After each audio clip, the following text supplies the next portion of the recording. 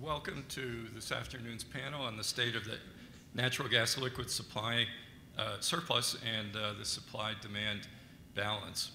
My name is Larry Foster. I'm a energy journalist of some 35 years, most of that time with Platts, where I was global editorial director for the natural gas, electricity, nuclear, coal, and renewable sectors. To set the stage for our panel today, I thought maybe I'd toss out a few headlines that I've heard through discussions over the course of the day. As a journalist, I tend to think in terms of headlines. So here's a few that I came up with. There's a structural change in the oil industry going on from a period of peak oil supply to peak oil demand. Don't expect demand to fix the crude supply overhang. There's a possibility of a quote-unquote air pocket for producers, non-OPEC producers, beginning in 2018, but that opportunity also could disappear pretty quickly, depending on events in the Middle East and elsewhere. The world is moving to a period of a big LNG surplus with what Seth Kleinman called a wall of LNG headed to Asia. In fact, the Asian market share is really the only game in town for hydrocarbons. And even at that, the rapid development of renewables could turn Asian demand into a black swan event. In the US, don't look to the power generation market as a source for considerable new demand.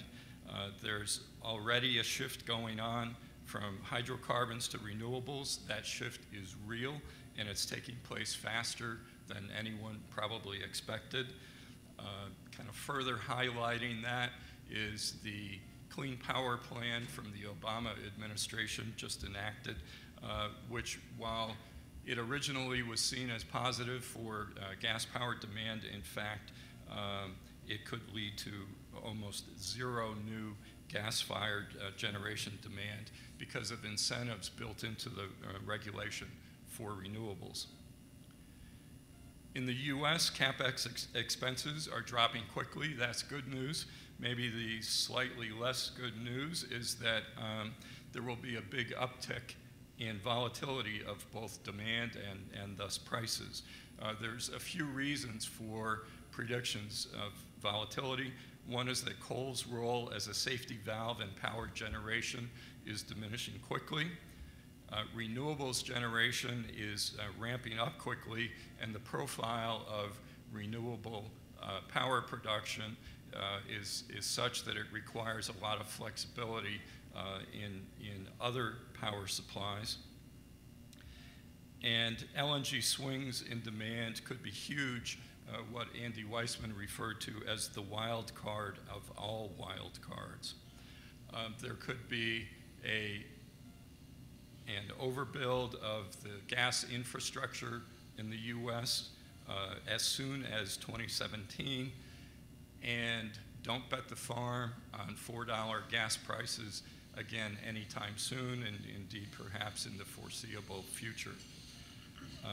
Maybe the most concrete piece of information that we heard today, at least for your own personal investment portfolios, was by 2018 or not much after, dump oil stocks and buy Tesla and solar.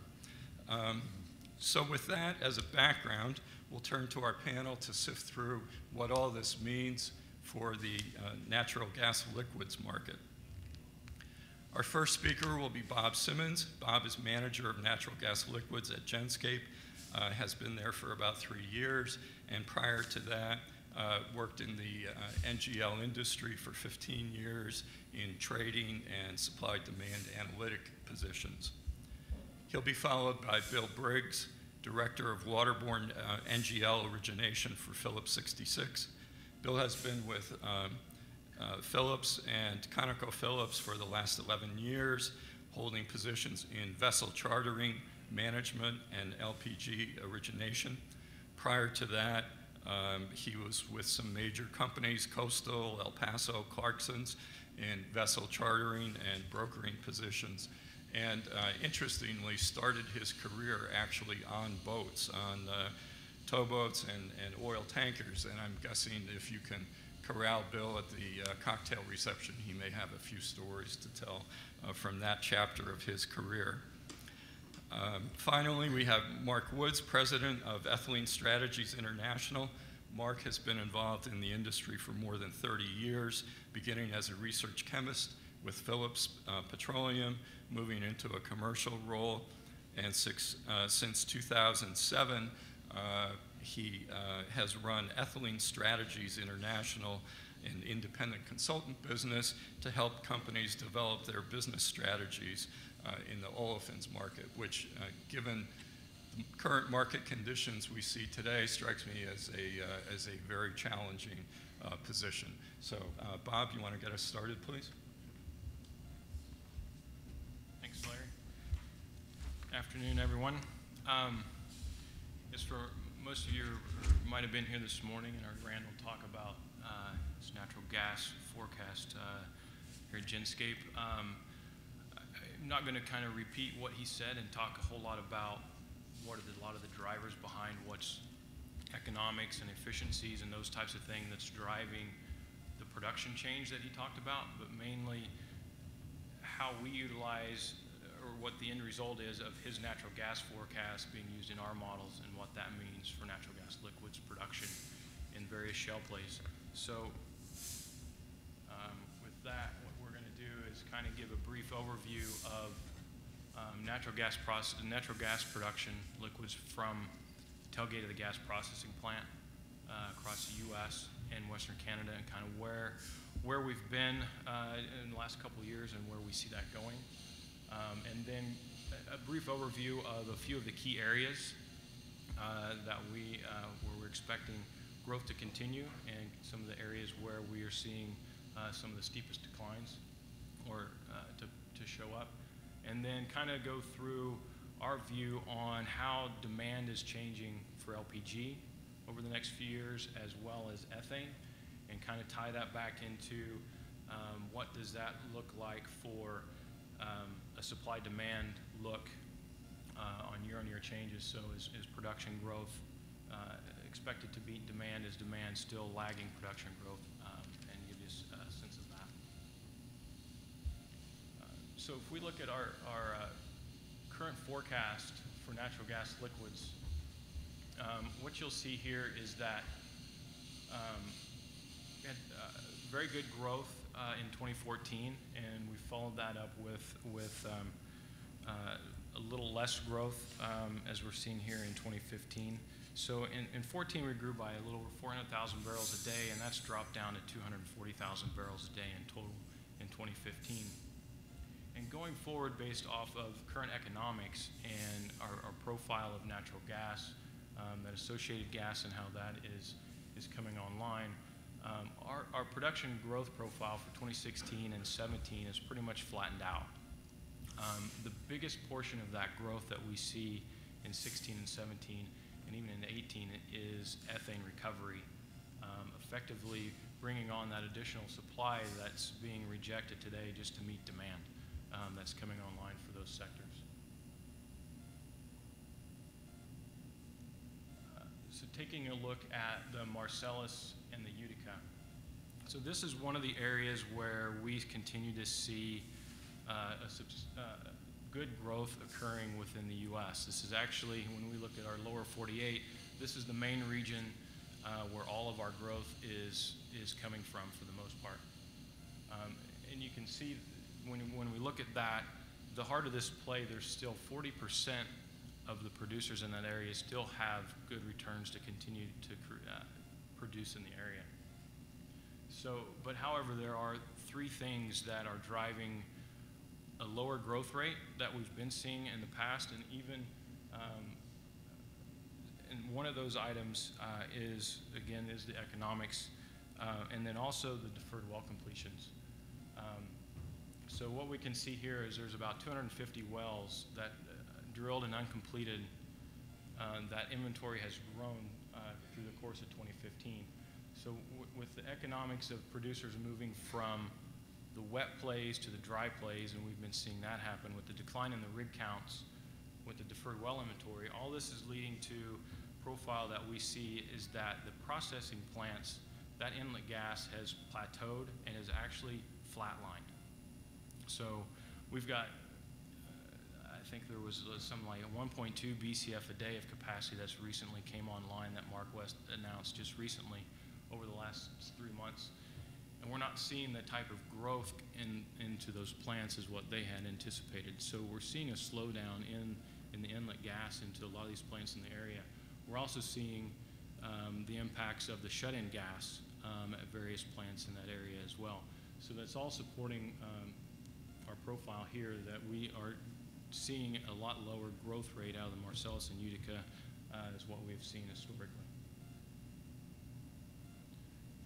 Another part of the country where we see growth occurring is in the Permian. I think it goes back to some of the comments Randall was making earlier, where you've got a lot of efficiency gains have been occurring in the Permian. So you still have producers putting a lot of their capital at work in this area, and that is leading to an uptick in natural gas. It's a large number relative to our production profile. So there is some upside risk that we see in that, just based on the amount of processing capacity that we have coming online, but we do believe that based off of the current returns that the forward curve is providing, that processing capacity will be underutilized in the near term.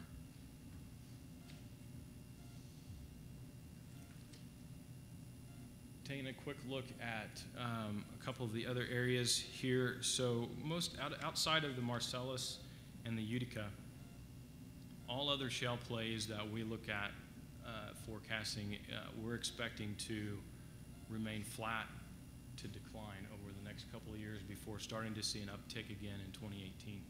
So the region where we are seeing the biggest impact of the current price environment is South Texas. So right now, only about 20% of the play is economical at the current pricing level, and we've seen rigs drop by 64% in that area, and we are forecasting, as Randall showed earlier today, rigs to continue to decline in this area as well. So we do not foresee substantial. This is the place where we see the most decline starting. We actually believe that play has already plateaued from a natural gas liquid standpoint, and the second half of 15 and into 2016, we're going to start to see declines from natural gas liquids production. The Bakken is another one of those areas where we're starting to see at least a plateau and flattening out. We don't see a lot of decline as we do in South Texas, but we are starting to believe that there is some decline that's going to kick in there as well. One of the upside risks to our forecast in the Bakken is all the gas that is currently being flared. So it's currently being flared because you've got constraints on the processing side. So once that is alleviated with some of the projects that ONEOK currently is got in place to alleviate some of that, they've got a new plant coming online. Plus they're doing a lot of compression work that will bring more gas into some existing plants. So once some of that comes online and you start to meet some of the regulations that the government, that the state of North Dakota has put in place, although they have pushed those out further into 16 now, we do believe that there could be some risk there that natural gas liquids does come on a little quicker than what we're anticipating. Now taking a look at the other side of the equation, if we look at demand. So we've got LPG consumption capacity growing quite substantially over the next 2 years, and most all of that is solely related to LPG export facilities. You've got the Oxy terminal, Enterprises terminal, and Phillips 66's terminal, all expected to come online by the end of 16. And then you've got 2 PDH units coming online as well by the end of 16. It's interesting, we do have an estimated start date of October for Oxy, and I will say I think we're pretty good on that. As we have seen through our ship tracking, we've actually started to see vessels come into that terminal here recently. So it looks like they're starting to have some activity around that. So what does this growth in LPG consumption mean to a relative flat production forecast? So what you can see here is that the capacity to consume with the bars is the capacity to consume LPG relative to the production growth, and these are year-on-year changes. So historically, year-on-year production has outpaced LPG consumption growth.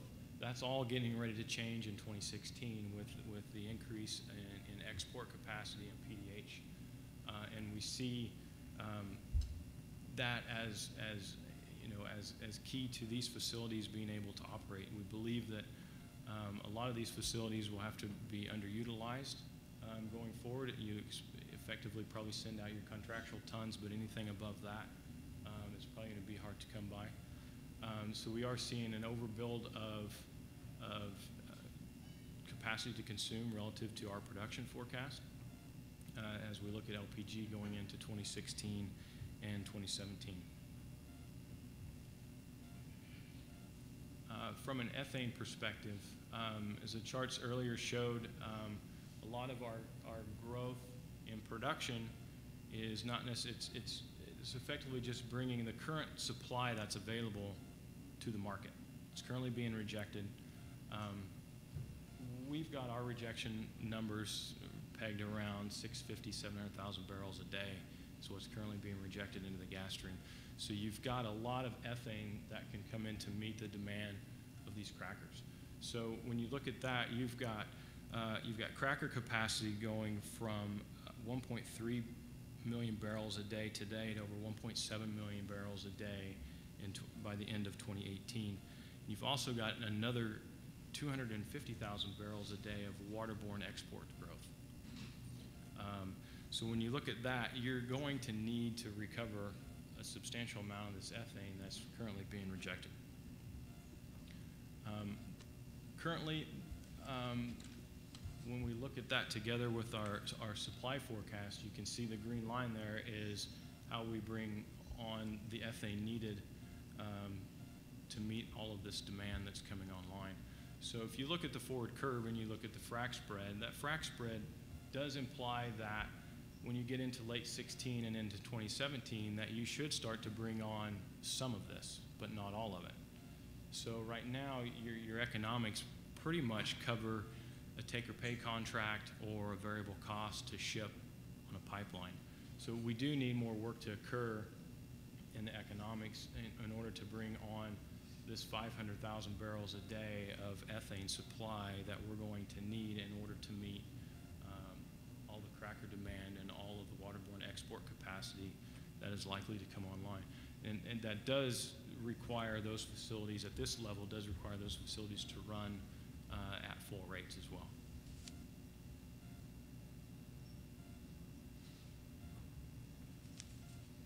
So in conclusion, in a current price environment, this has led producer activity, reduced producer activity, which is in turn dramatically impacting our growth rate that we have seen for natural gas liquids from the tailgated processing plant. We are slowing our growth rate down substantially in 2016 and 2017 before growing again in 2018. LPG consumption growth is set to outpace our production growth on a year-on-year basis beginning in 2016 and beyond. And that's all based off of, like I said, current economics in the market for production. And we believe that's going to lead to an underutilization of that export capacity. And or you're going to get a switch away from ethane back to propane, or away from propane back to ethane into the cracker. So effectively, you're going to have to minimize propane. Also, ethane rejection, as I mentioned, is currently at the high end of the range, if not maxed out across the majority of the U.S. There is a couple of spots where we are seeing recovery happen that we can see where rejection could take place if it needed to. And we believe that is expected to remain at these levels through 2016. And then the projects to consume ethylene crackers, and the export will lead to lower ethane rejection beginning in 2017. In order to meet all of the recovery that I feel that we're going to need, we will need a frac spread response in the back of the curve once we get there and all these projects do come online. So that's all for now. Thank you.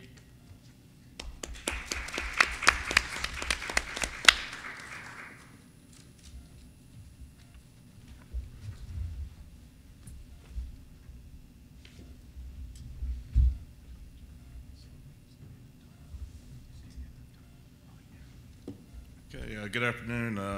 I'm Bill Briggs with Phillips 66, and I'm handling our long-term contracts for our Freeport export facility. On the presentation today, I'm going to just give you a little rundown on Phillips 66 initially, and then talk about our project in Freeport. And then I'll go into just a little coverage of what's already really been covered on U.S. supply, and then how and where that supply might go in the world. So,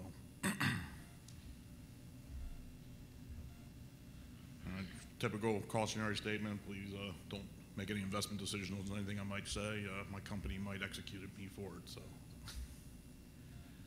at Phillips 66, many of you are, I'm sure, very familiar with ConocoPhillips. In 2012, it was decided to split the company as an integrated oil company into an upstream and downstream. So the upstream business stayed as ConocoPhillips, and we became Phillips 66, and we took the midstream and downstream pieces of that company. So we now market ourselves as a diversified energy manufacturing and logistics company. We have concentrations in midstream, chemicals, refining, and marketing and specialties. This is our current asset footprint here in the U.S. So we have 90,000 barrels a day of refinery NGL production. We have 125,000 barrels a day of equity fractionator capacity, 320,000 barrels a day of NGL and pipeline capacity, and 4,330 miles of NGL and LPG pipelines. This is our new project. It's something close to $3.5 billion worth of investment by Phillips 66 to build this total project. So within the project, we have a brand new 100,000 barrel a day fractionator, which is being built down at our Sweeney refinery. We have new salt dome storage that we're building in Clemens, and we have our export terminal in Freeport. Also, as part of that, we have a new pipeline that we've built from Mont Belvieu down to Sweeney. It's a bi-directional pipeline, so that the fractionator, which is coming online as we speak, can send product up to Belvieu until the terminal is ready. The terminal will start up in mid to late 2016. When that does start, and we commence exports, we'll start bringing product down from Belvieu to feed that export facility. The salt dome storage facility, initially building 5 to 6 million barrels of capacity there, but we do have permitting to go all the way up to 32 million barrels. So we have the capacity if the market demands it, and we can expand. So the facility, the export facility itself is, as I said, located in Freeport, Texas. We think this terminal gives us certain geographic advantages over a lot of our competition.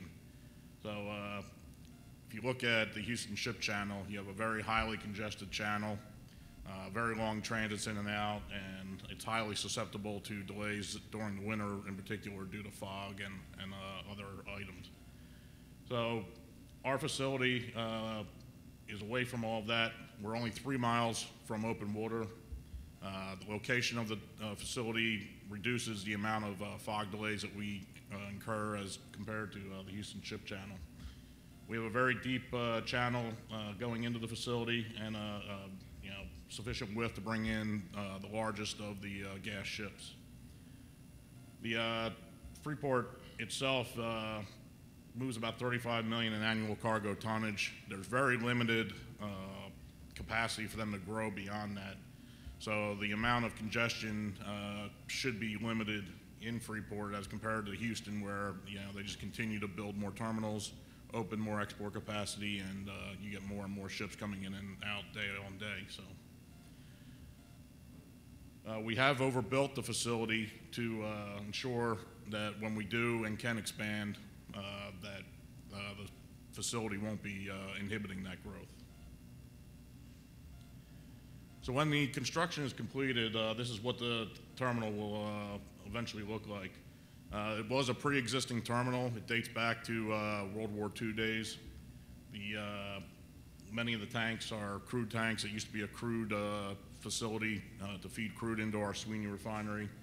It also exports products such as some naphtha, avgas, and other clean products. So we're adding in the LPG infrastructure for the exports. We have 2 ship docks that'll both be suited to load VLGCs all the way down to handies. And each dock will have 2 loading arms apiece.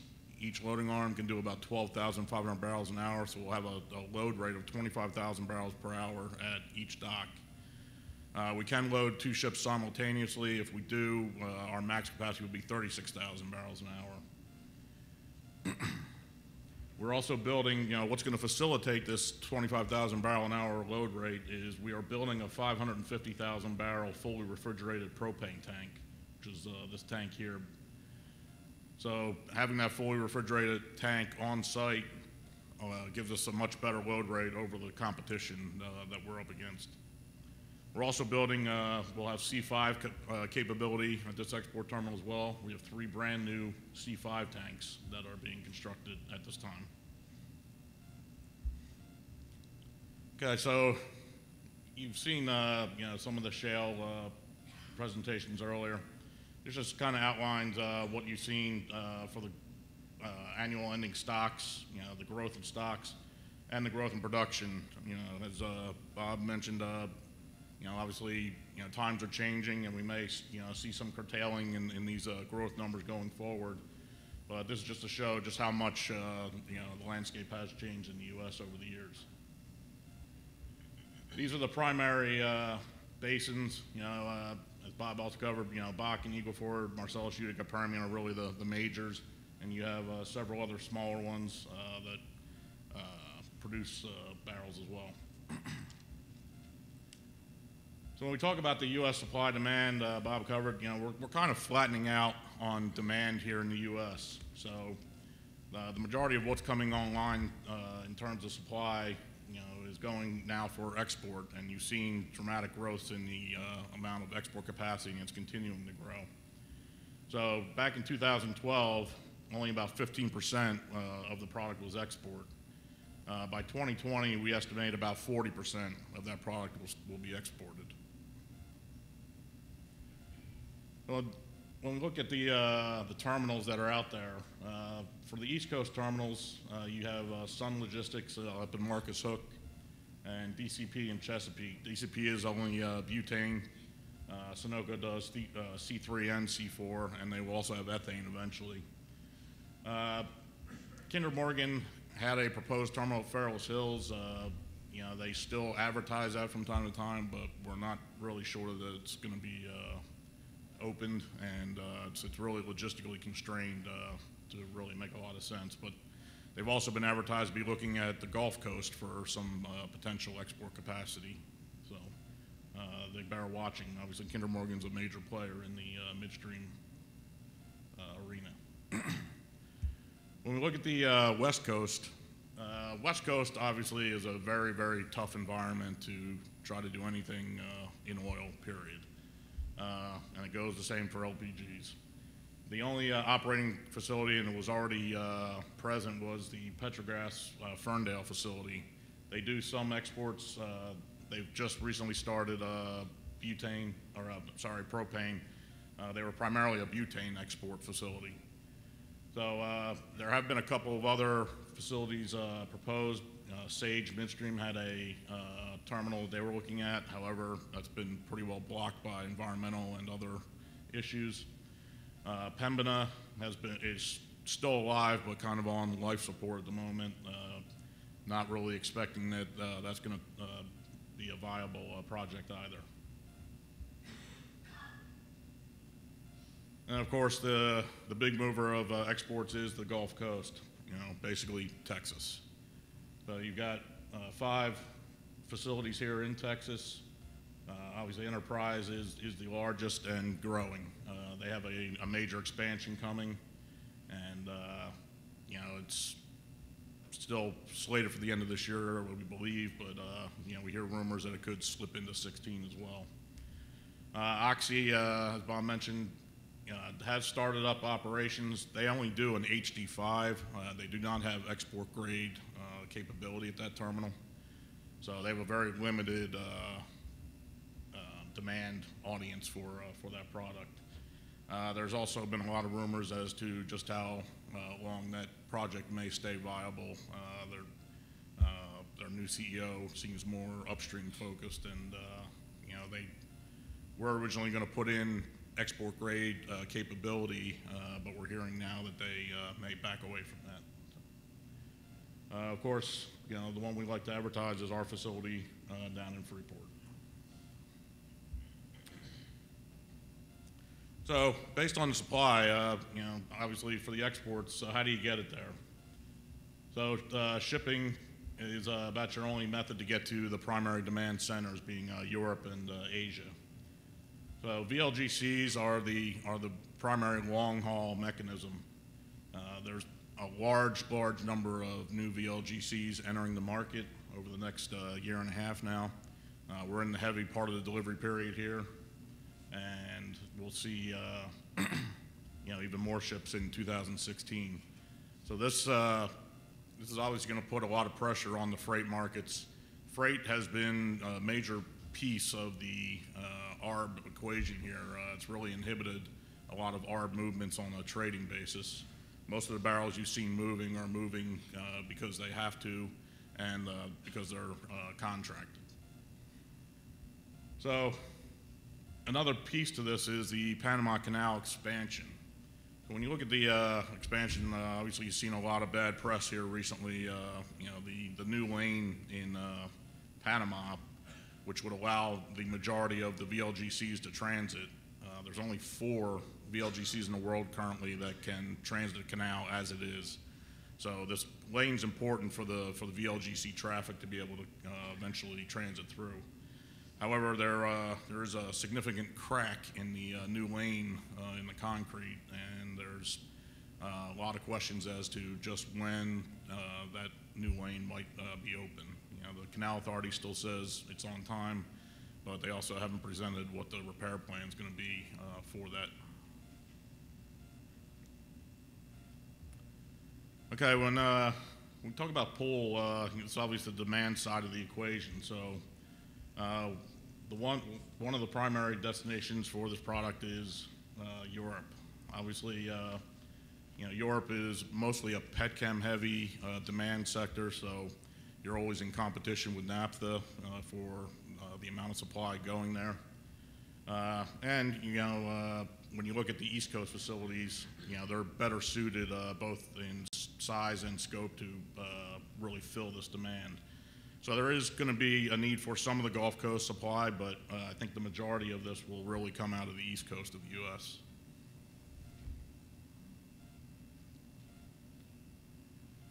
The other, the much larger demand area is obviously Asia, and as we've heard earlier today, there's a lot of competition in Asia for molecules going there. You've got LNG, got every other molecule that can possibly go there, is fighting for space and for acceptance. So when you look at the big demand side on LPG, Japan and Korea have really been the primary, the largest importers for a number of years. China has now obviously made great strides, and I believe they're now second overall, and could take first here very soon. Japan and Korea have really kind of flattened out on the demand side, and speaking with them, we see just limited opportunities for them to grow in the next 5 to 10 years. So.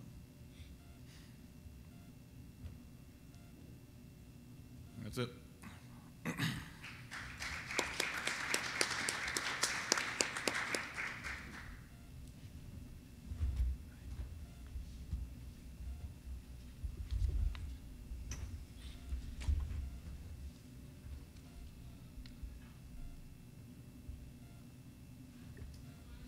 Okay, we're going to shift gears a little bit and talk a little bit about petchems. I think most of you know that within the next 3 to 5 years, we're spending anywhere from $100 to $150 billion on the U.S. Gulf Coast predominantly for petrochemicals and taking advantage of the shale gas. And so that is not without risk, and I'm going to talk a little bit about some of the risks some of these guys are taking. It takes a lot of guts to make these kind of investments. And so I want to talk a little about this revolution, all this renaissance of new cheap ethane has created a feeding frenzy in the area of creating ethylene crackers and building ethylene crackers to make ethylene derivatives to ship around the world. So let's talk about the top 10 scary things about building a $5 billion ethylene polyethylene complex on the Gulf Coast.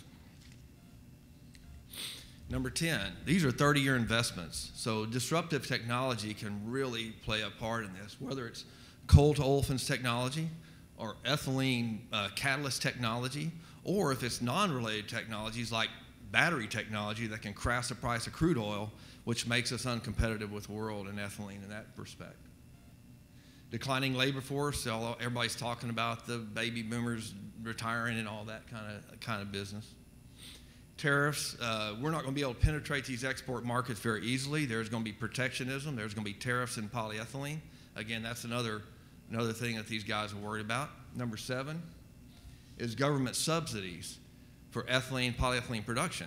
Everybody's talking about Asia as the big import sink for the world, and it's so true for polyethylene also and all the ethylene derivatives. Where's all this stuff heading? Guys, it's heading to Asia. And they're already subsidizing this. They're subsidizing this by building coal to olefins units. Coal to olefins units are the most expensive plants to build, but their variable cost is very low. So the Chinese, they don't care about the capital cost. They care about employing people, and they care about the variable cost, which is the long-term cash flow. So on a return on investment, they're already subsidizing ethylene and polyethylene production in China with their coal to olefin strategy. New ethylene complex construction overruns. Well, I've been in this industry for about 25, 30 years, and we used to build an ethylene cracker for 50 cents an annual pound.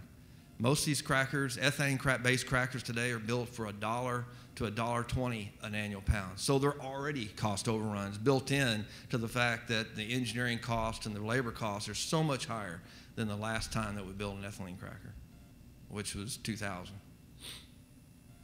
Declining U.S. natural gas demand growth. Okay, that can either be from true demand growth or it can be through carbon footprint regulations.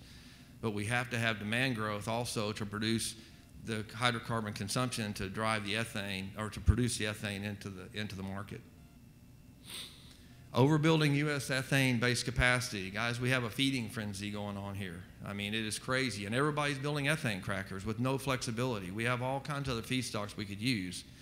But a flexible cracker can cost as much as twice as much to build as an ethane cracker. So everybody's building the cheap, ethane crackers. And so my concern is that we're going to actually build ourselves out of a decent, low-cost supply of ethane.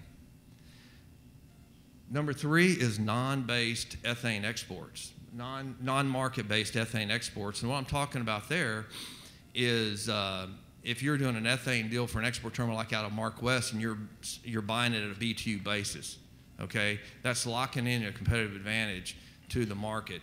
We have the only true market for ethane in the world. So our ethane price fluctuates with supply and demand. And everywhere else in the world, it's typically controlled by government entities which are based on a cost plus or a BTU plus basis. And so if we start exporting a lot of our ethane, either as ethane or I think even more even more critical is that we start exporting ethane in the natural gas. So we start exporting hot gas, 1,400 BTU gas. So now we're exporting all the ethane as part of the natural gas ship that's going out. Then, we're going to create demand that's going to be very difficult to deal with for these U.S.-based ethane crackers. Number two, may be surprising to some, but the number two scary thing is decline in the shale oil plays and shale oil production. And I'll show you why that's so important as we get into it. And the number one scary thing, if you're spending $5 billion on an ethane cracker in the United States, is what happened in 2001 and 2002 when you had $6 BTU natural gas and $35 crude. And we shut down 8 billion pounds of ethylene capacity during this time. So that's the number one scariest thing. I don't want anybody that's thinking, $35 crude, I think more people would think there's a chance for $35 crude than there is for $6 natural gas. But if we do all kinds of carbon footprint regulations and put all kinds of cost on it, maybe a carbon tax, you could get to $6 on your natural gas. We could be right back where we were in 2002. Again, these are 30-year investments. Okay, you're building this thing for the long haul, and these are the kind of things that we're really worried about. So let's dig into this a little bit. This is the ethylene. This is the supply and demand for ethylene going forward, and you can see it's been very flat for a long time because it takes about 4, 5, 6 years to build an ethylene cracker. Well, all this is going to hit 2016-17, and you can see between 2016 and 17 to 2022. We're looking at something like a 10% annual growth rate in ethylene capacity during this period. Now, this is if everything that's announced is built. I don't personally think that everything that's been announced is going to be built, but this is what that would look like. So where is all this ethylene going? Well, ethylene has no end uses itself. It has to be turned into a derivative, correct? So it's either going to go, it's got to go somewhere. So where is it going to go? Well, this chart here is a little bit complex, but let's spend a little bit of time on it. The blue line is the ethylene capacities, and you can see how it's rapidly increasing in about 2016, 2017. The red line is domestic demand for ethylene derivatives. And since 2010 through 2014, that demand has been growing at about a 1% rate. So you can see if we continue at a 1% rate, there's no way that we can consume this ethylene domestically. Even if we bring manufacturing back to the United States, which a lot of people are talking about, and I'm a big champion of, I'm trying to get these polyethylene guys to capture market share back. Let's start making refrigerators and things like that back here again and repatriate a lot of that. We might be able to get up to 2.5% growth rate, okay? So what's going to be the answer? Well, this is our ethylene demand, okay, with exports. And you can see that our exports are going to have to grow at a very rapid rate. And our goal is to maintain a capacity utilization of around 90%, okay? To maintain that, we're going to have to maintain a competitive advantage, correct? So let's look at what that looks like. This is what we're faced with right now. And this only goes out through 2022, and most of these crackers and most of this derivative, I think, will be built. So we're going from exporting somewhere around 10 billion pounds of ethylene derivative, or ethylene equivalent. This is ethylene equivalent, so you take the ethylene content of the derivative and back it into total ethylene exports. You can see that we're going to be exporting something like 20 billion pounds of ethylene equivalents by the time we get all these crackers built. And most of that's going to be in the area of polyethylene. There's going to be some glycol, PVC, but majority of it is polyethylene. So the rest of my talk, I'm going to focus on that polyethylene value chain and margin chain that's going to permit this. The only way, guys, that we're going to export this much polyethylene is to maintain a significant competitive advantage from a feedstock cost standpoint. And again, we're building ethane crackers. So if ethane's not there, if ethane extraction margins spike, we're going to start shutting down ethane units. So I've been doing a lot of work on this area because I'm really concerned with the ethane supply, especially with what's going on with shale oil production. So let's take a little bit closer look at what it's going to take to provide the cheap feedstock to drive this big engine that's being built right now. So, you know, ethane production, it's a byproduct. In fact, I call it a waste product. I ran an oil company for 3 years, and I tell you, and we vetted thousands of projects, okay, prospects to drill. I never put a price of ethane in my economics, ever. Doesn't happen. It's a byproduct, okay? So you don't, so it's not going to drive investment in oil and gas. Ethane price is not going to drive it. So it's got to be natural gas demand or LPG demand in general. So here's natural gas demand growth going back to 2001. But let's focus a little bit more closely on the environment with cheap natural gas, which is what we have now, and everybody's talking about it. We're probably going to maintain very cheap natural gas. If we look at from 2010 through 2000 to current, we've been averaging about a 3.2% annual growth rate in natural gas demand growth. Now, I'm not talking about export capacities or production capacity or anything, because we have to have demand. And even though I know we're building 10 BCF of export capability and it's going to be a big bump in 2017 and all that, we're still going to have the demand. And if our natural gas is not competitive because we have $30 crude oil, those things are going to sit idle. So it's not going to be demand. So I'm looking at demand growth, and I do think that the price of natural gas is so cheap, like it has been since 2010, especially since 2012, that we're going to be able to maintain this kind of demand growth. But say we don't. Well, worst case is maybe it'll fall off to 2.3. Now, I'm not an expert in natural gas demand growth. Guys in this room are a lot more experts than this. But when I looked at that, even with this didn't matter. This really, either one of these demand growth matters. When I changed them and put them into my ethane production model, didn't change it but by a few percent. It was not the significant issue. This surprised me, because when I went in and started doing this study, I thought it was demand growth that we had to have to produce the ethane. Guys, that's not why we have the glut ethane. We don't have the glut ethane because demand growth has increased 3.5% per year.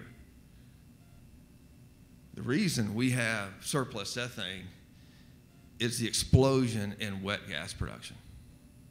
Okay, if you look back from 2010 to 2013, the GPM level of our natural gas production was somewhere around 3.2.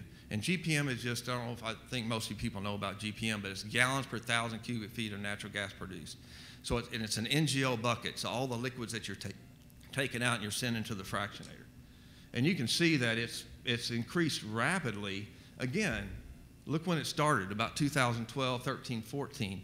This is in perfect conjunction with our offtake ability to get ethane out of those ethane-rich regions, which is the Bakken, the Marcellus, the Permian Basin. We had to build pipelines. We had a glut of ethane back here, but it just wasn't at the market. In fact, I knew back here in 2011, when ethane was 80 cents, I knew it was going to BTU value, because I saw what was coming, because I talked to my oil and gas buddies. I didn't think it was going to stay there as long as it is right now, but I knew it was heading that direction. So what happens, okay, we're going to look at a couple of cases. I'm going to look at a low ethane supply case. Okay, low ethane supply case. Also with this shale oil production, our ethane content in the NGL barrel has changed from 35% 10 years ago to some areas are producing as high as 60% ethane in that NGL barrel. But I'm saying it's going to, and right now it's about 43%. I'm saying that's going to continue to increase as we increase shale oil and shale gas production. And we're going to get up to a maximum level of about 47% ethane content. But I'm also saying we're going to have lower shale oil production. That lower shale oil production is going to cause us to actually see our GPM level decline over the next few years. I think you've heard a lot of people talking about the decline in ethane production and that NGL production because of this. This is also being driven by, and I know you've heard people talk today about drilling out dry gas. There's people up in the Marcellus region, when propane was free, they couldn't sell it for anything. They couldn't get rid of it.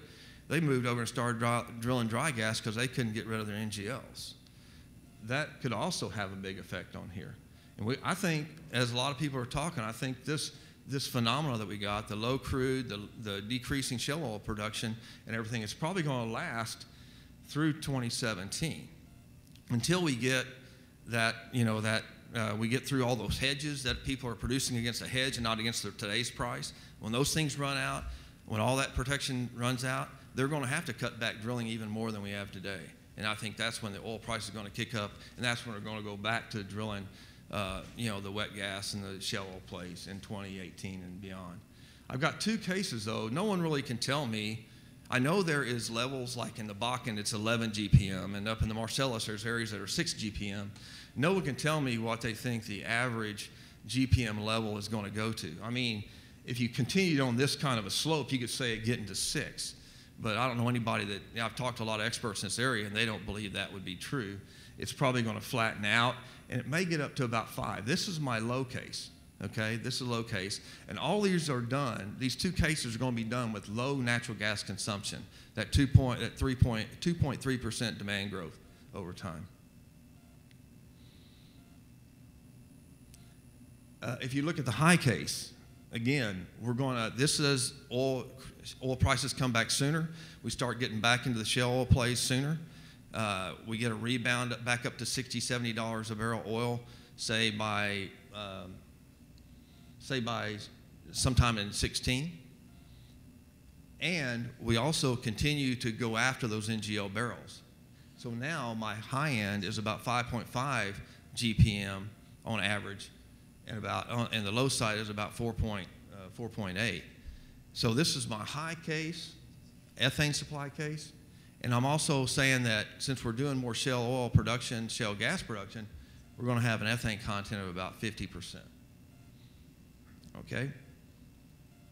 All right, so let's boil this down into supply and demand. Let's put this with the ethylene demand side of it and look at the whole picture. Do we have enough ethane to run all these crackers that are coming up? Well, let's look at exports first. We've been exporting ethane pretty aggressively since the turn on of the Vantage pipeline out of Hess, out of the Bakken, that started in 2014. We're up to about 70,000 barrels a day of ethane exports by pipeline. So this red area is the ethane exports that's going by pipeline into Canada, going to their ethane crackers up there. Some of it's going to Sarnia, and some of it's going to Alberta and Calgary area, okay? So that's that. It's going to get up to somewhere in the end about 150,000 barrels a day.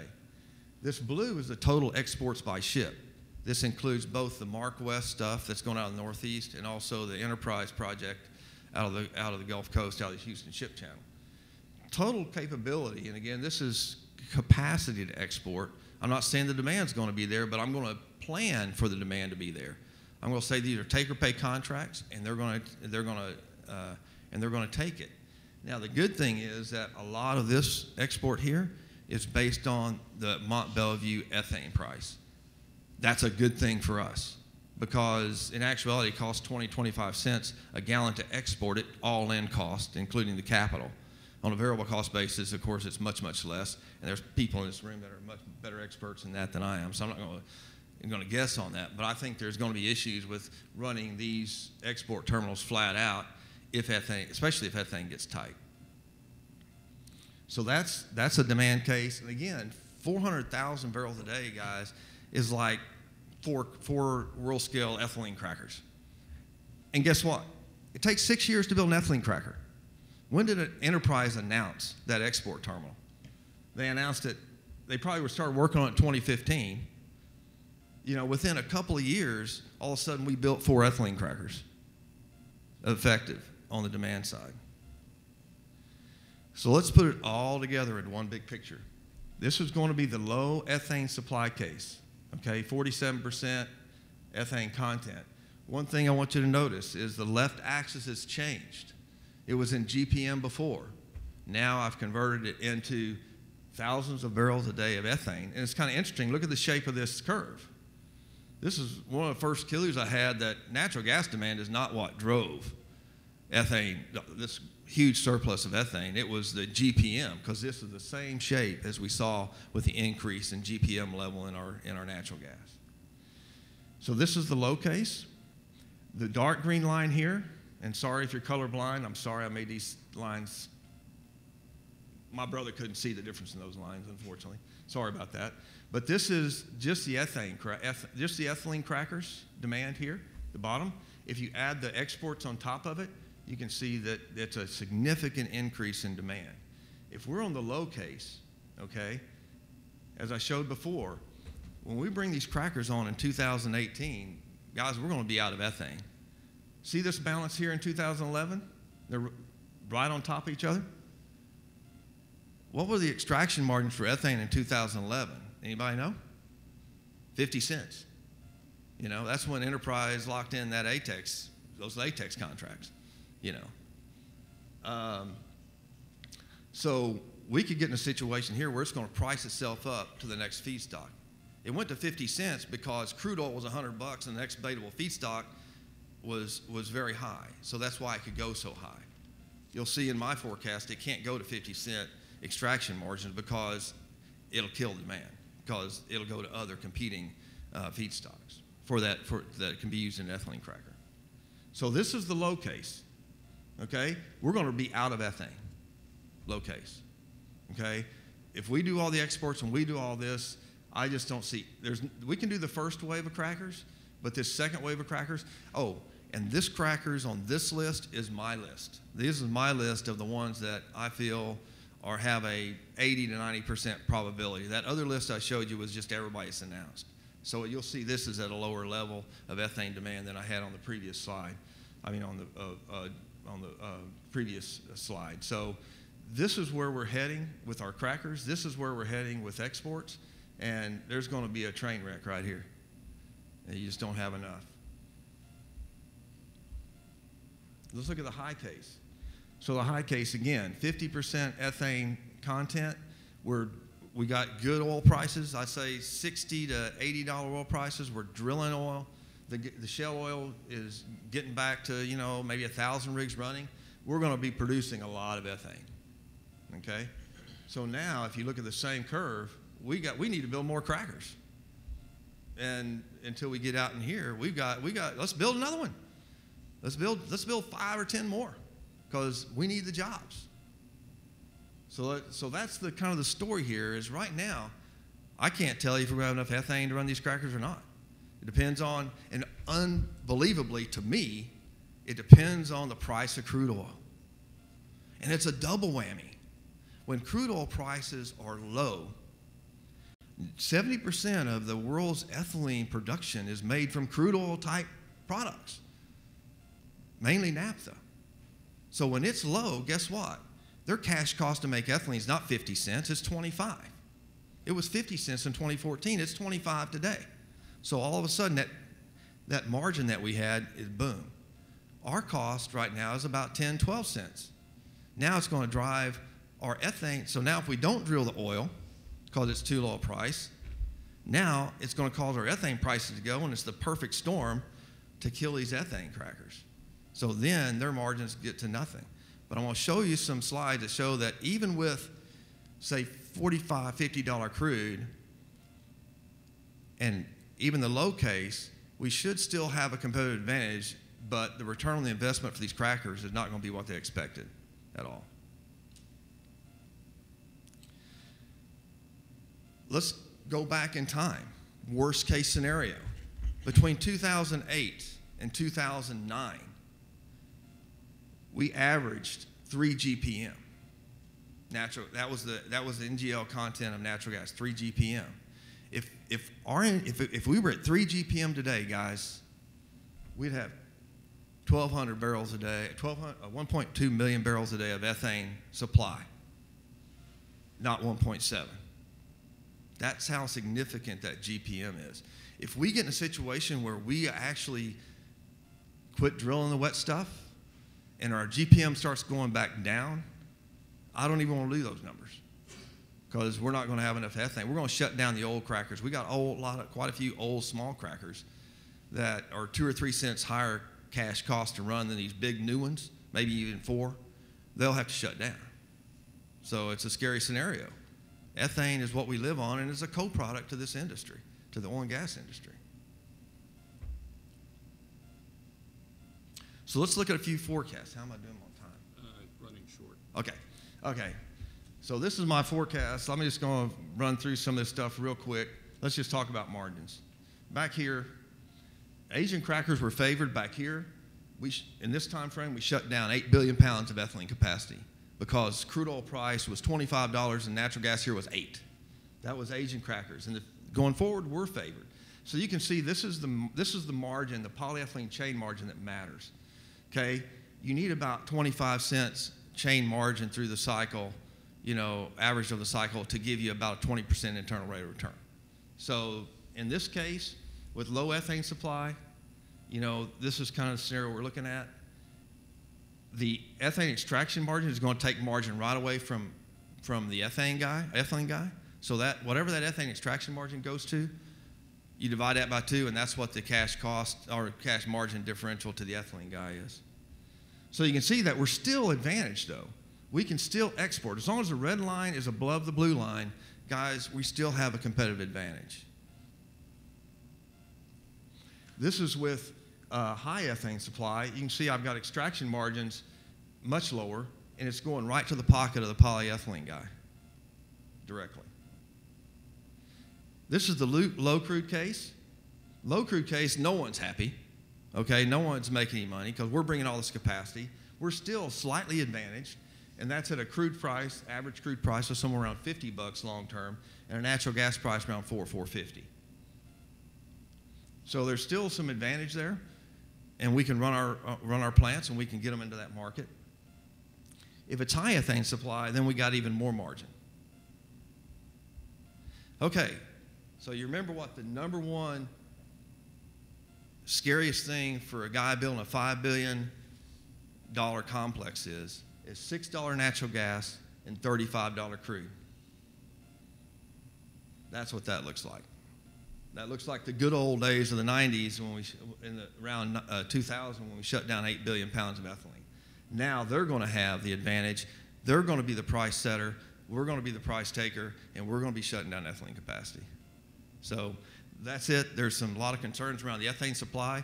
I hope the crude oil price goes back up so we can drill this shale oil and get the ethane we need to run $100 billion of assets that we're building today. Thank you.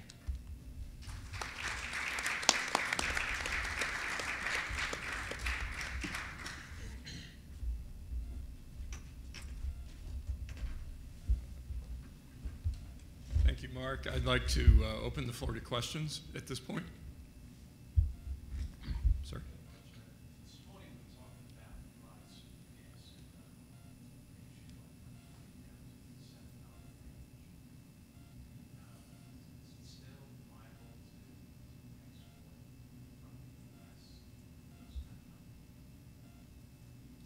I think those were LG, yeah. I wouldn't expect. I mean, I know there's concern on the for the LNG guys. LPG is a different pricing basis right now, but yeah, for LNG, I don't think the ARB works really at those price levels. Yes. Mark, I noticed in your analysis that you used the capacity of the expansions. Yes.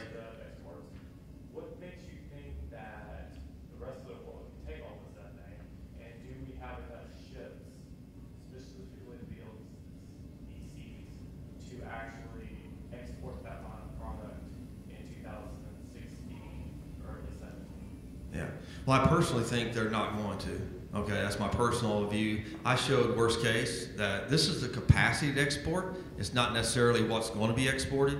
I think there's a lot of hurdles for them to pass, especially the stuff going out of the Gulf Coast, because all the stuff going to the Enterprise Export Terminal is going to be a Bellevue price. So it's going to be Bellevue Plus. They're going to be buying ethane at Bellevue Plus and cracking it, and putting it into ethylene units. Now, this ethane, though, you need to understand, this ethane is going to crackers that if they don't get this ethane, they shut down. This is not supporting new ethylene expansions in other parts of the world. INEOS has taken it themselves because the ethane that's coming out of North Sea field is drying up. So they had to do it or shut down that Grangemont ethylene cracker, 2 of them there. Same thing in India with Reliance, and Borealis, the same thing. They have ethane-based crackers that their ethane source is gone. And so from that standpoint, I think it has a little bit higher probability of running, even if the economics don't look very well. Now, if that's why I said it's probably going to go on a variable cost basis okay, especially to like to Reliance or to Borealis or someone like that, because it's a sunk cost. Once they bought the ships, and they are buying the ships. I mean, you listen to it, they're building their own ships. They're not going to be relying on ship brokers or shipbuilders. They're putting the capital in to make sure that they have that pipeline available and they can control it. So do I think we're going to export 400,000 barrels a day of ethane? Tell me what the Mont Belvieu price is, and I'll tell you what I think. But I don't think we're going to run it at full capacity. And Enterprise doesn't care because they got take or pay, and they're getting paid anyway. Yeah, I believe there's probably about 70 to 80% of Enterprise's capacity is contracted up. That was gonna be my next question. So when you look at that and you look at the number of ships that we've been able to find that are being built by contracted out by Reliance, by Sovix and others, it pretty well lines up with that contracted capacity that we've been able to find.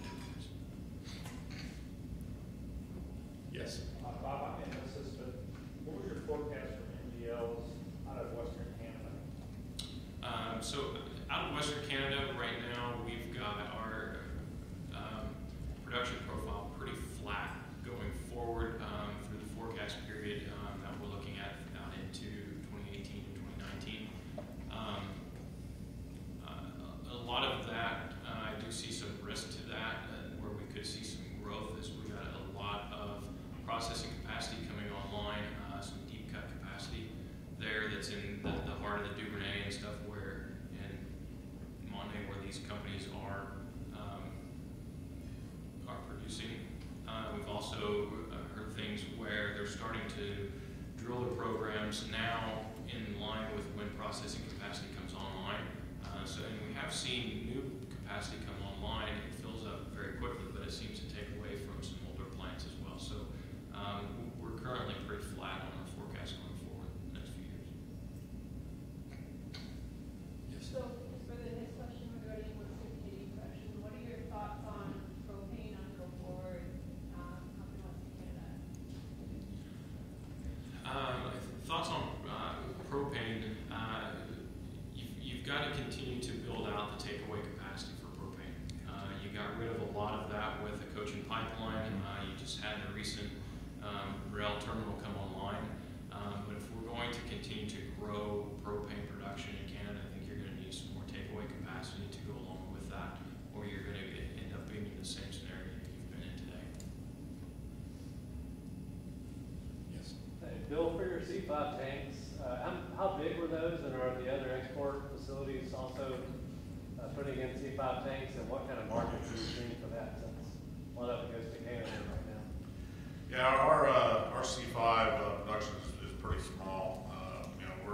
The three tanks together are about 375,000 barrels in total, I believe.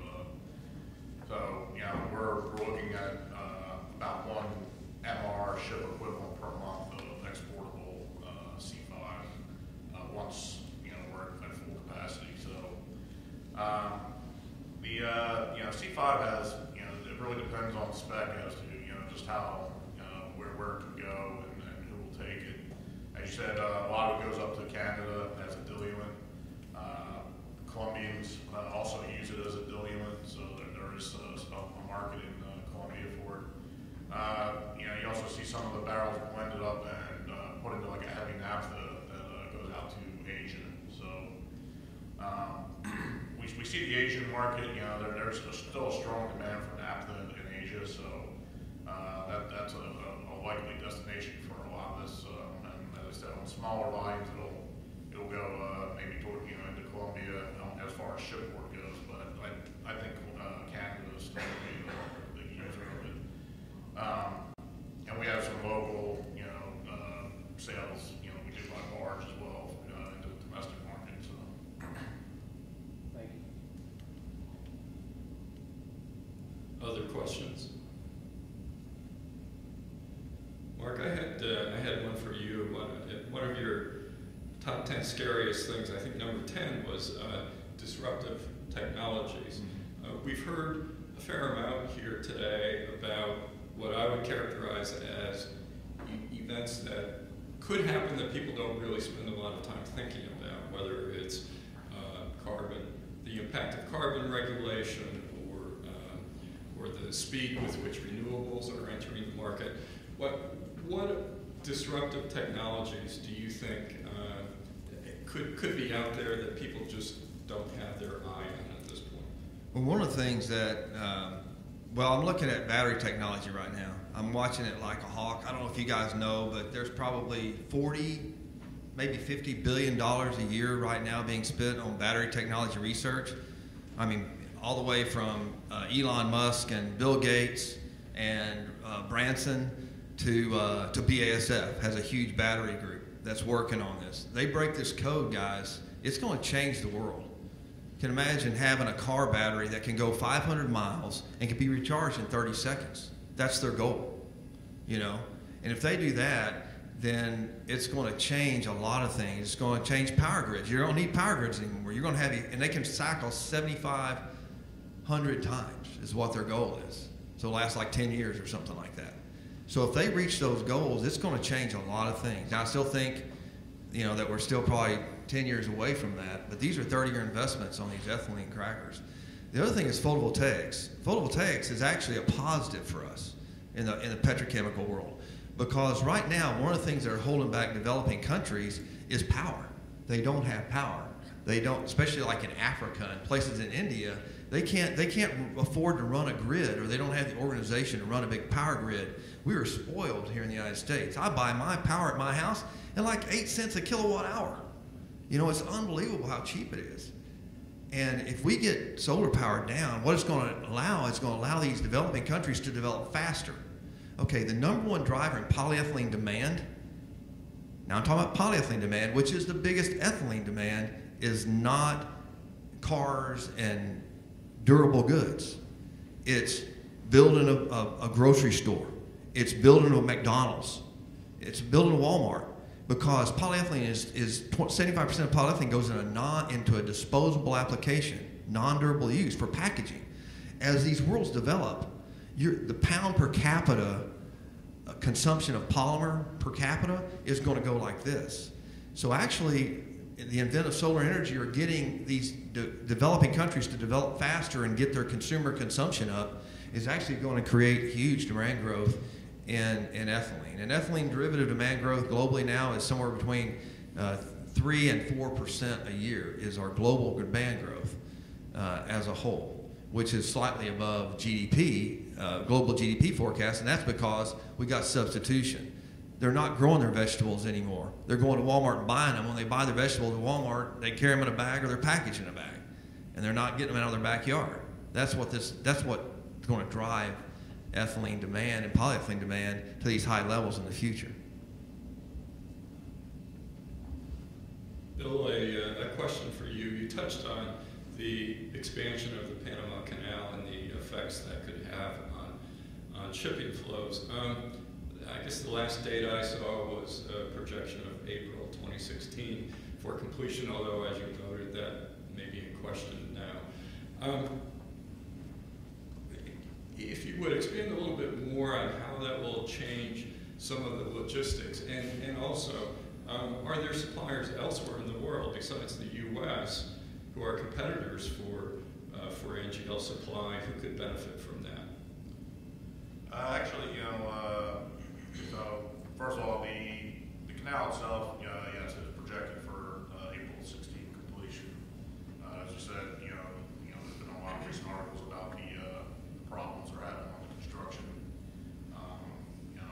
Vast number of people believe that date will slip. As I mentioned in my talk, currently there are only 4 VLGCs in the world that can transit the Panama Canal through the old lanes. So the big importance for this new lane was, it would open up the canal for every VLGC in the world to be able to transit. So what this does is it obviously changes up trade flows quite a bit. Right now the ships have to go from the Gulf Coast of the U.S. around Africa and out to Asia. It's about a 42-day transit to get out there. When the canal opens, you're going to drop that to about 27 days. So obviously your freight costs, the number of ships you need to cover, Asian requirements goes down. As I mentioned, we have more ships coming into the market 50% of the original fleet was ordered about 2 years ago, and they're all delivering now. So you're going to see a lot of pressure on freight rates, over the next year and a half to come down. So your ARB opportunities, which are, the ARB on a spot basis has been really closed for about the last year and a half almost. You could see some potential ARB opportunities starting to redevelop, both from the canal and from the number of ships coming online. And any impact on competitors for supply? Yes. Now, if you look at the other primary supply center, really our biggest competition is the Middle East. Middle East already has an advantage that they're closer to the demand centers based on location, so they have no need for the canal. Your big competition on the canal is really going to be from other types of vessels, and where you might get constrained is where the other vessels are much more frequent users of the canal. The canal rates sets their transits or the transit schedules on ships that have more common use of the canal. So others that are more frequent users of the canal get priority over others. So your cruise ships, your container ships, bulker, these other ships are going to won't be used out in larger lanes as well. So the net effect of the canal for the actual LPG transits is it'll handle what's slated to go in volume going out there. When you actually have open ARBs, it could be a little more constrained. Thanks. And Bob, one more for you. The Wall Street Journal today reported that U.S. exports are on track to decline this year for the first time since the financial crisis in 2008. Obviously, this is exports across the board. And it cited the strong dollar and weak foreign demand. When you look at information like that and what appears to be going on in China's economy right now and so on, do you see much risk that the export capacity that's being built out right now, in the relatively short term, 2-3 years down the road, is going to look significantly overbuilt? Well, from a production standpoint right now, based off of our profile of growth, year-on-year growth relative to the amount of export capacity that's coming online, in the near term, it really does look like that export capacity is being overbuilt.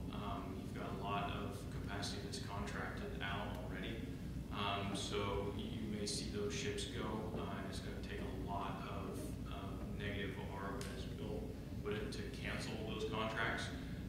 But any space that's not contracted out likely would be underutilized based off of our current forecast.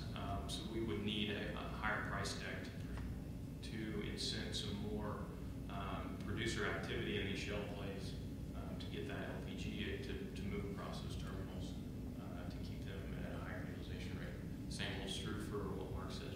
We need a higher price deck to get enough ethane supply as well to meet exports and ethane cracker demand. So we're coming to a situation where this price level supply may not be sufficient with all the demand capacity that's being built out. And Mark, your number one scariest thought was $6 gas and $35 crude. Not to take away the proprietary advice you give your clients, but what do you put the odds at for that scenario? Well, in today's scenario, with today's legislation and everything and regs in place, $35 crude could be a reality as as things develop.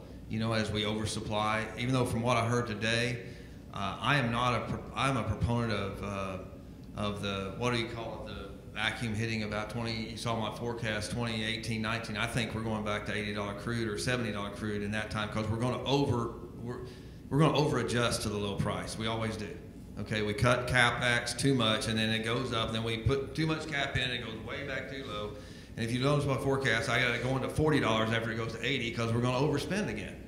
So what I tell my clients is that, that I'm most concerned about the shale oil production, so I'm most concerned about crude oil. I'm not too concerned about $6 natural gas, because that's almost double what, what we, I mean, not double, but it's probably 60 or 70% above the price we need to actually have adequate supply. Because at 450, you can see, even when we hit 450, the gas just came, right? And we went right back down to 250, because again, we made money and we overproduced, and we started, drilling 12 wells from one well pad, and in the Haynesville when that happened. And it gave them an opportunity to lock in that higher forward curve and keep drilling, and that's another thing that's going to happen if we get another spike to 80, is I guarantee these oil guys are going to lock in a hedge on that as far as they can get it to keep drilling if we do hit 80. So, but to answer your question, I just say, my advice has always been be flexible and have optionality. And against my recommendations to several of my clients are building ethane crackers. I did not recommend building an ethane cracker. I said, you're crazy to put all your eggs in one basket. Build an EP cracker or build an EPB cracker so you can get the heck off ethane if it goes too high, and it'll give us a buffer to survive an ethane shortage. Without any knobs to turn, guys, we're going to be shutting down crackers. We're not going to be changing them to a different feedstock. And so, but they don't like the higher CapEx, so they build ethane crackers. So it doesn't matter what I think, because I'm just a consultant, right? So. All right. On that note, I'm sorry, one more question. Well, just kind of adapt to the question. Since over the last 5 years or so, with the developments we've gone to a wider feedslate and everything, how much switching capability has been taken off to go back to propane and butane with the existing crackers? That's a great question. And it's a fraction of what it used to be. For example, Shell. Shell was losing $1 million a day, okay, in 2008, when crude oil was 140 and they were making ethylene from naphtha and gas oil, and they lose $1 million a day. Their manager said, fix it or we're shutting all this stuff down. They couldn't get the CapEx to fix it and maintain their flexibility. So they just went to ethane and screwed the rest of the stuff. And so they lost their flexibility, okay? They're not the only ones that did that. There's several that made changes to their ethylene crackers, and they can't go back. And so whether it's from a feedstock pipeline standpoint that converted a propane line to an ethane line, or if it's tankage for the NGL, for the naphtha or gas oils. So I would say that I think we only have about 250,000 barrels a day of swing when we used to have 400,000 barrels a day of swing in ethane.